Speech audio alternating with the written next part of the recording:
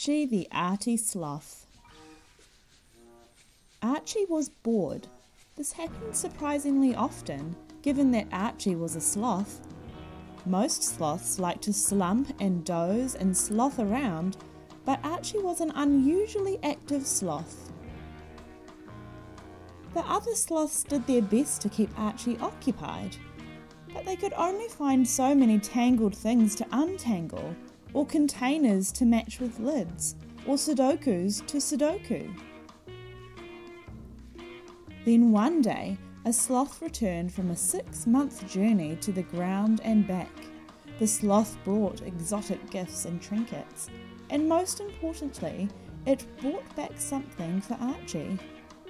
Masterpiece Mandrill's 1,000-piece art set. Archie marvelled as the other sloths heaved sighs of relief.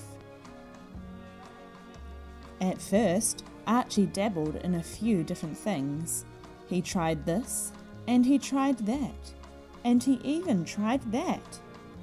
But finally, Archie decided where his artist's heart truly lay. He was a painter. "Wait!" cried Archie after a solid's day painting. "I've got an idea." These ideas of his usually made the other sloths nervous. "We should put on an art show," Archie declared. "There's plenty of paint here for everyone." Archie made it as easy as possible for everyone to join in. Amazingly, the other sloths were quite happy to be involved. In fact, the results were quite impressive. Eventually, Archie eagerly inspected everyone's paintings. First, he admired them. Then he just looked at them. And eventually, he preferred to sort of squint at them. Soon, the jungle was transformed into a high-class, top-end art gallery full of bold and daring works. "And then there's mine," thought Archie glumly. Archie sighed. "Mine is all wrong. I can't do art." He decided it would be best to take his painting home, but there was no time. Art lovers were arriving, so Archie quickly hid behind his painting instead.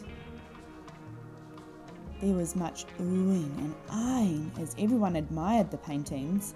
The art fans seemed to be enjoying the works, but then they discovered Archie's painting. Oohs and ahs were replaced with wows and amazings. Archie was baffled. He stepped out from behind his work. "I don't understand," he said.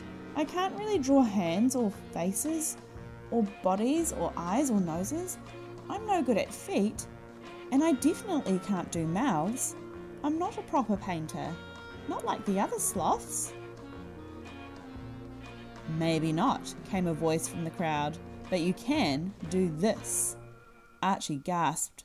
It was Masterpiece Mandrill himself, and he was pointing right at Archie's painting. "That's the beauty of art," Mandrill continued. "There is no right or wrong way to do it. It doesn't matter that your art doesn't look like everyone else's. How you paint is how you paint."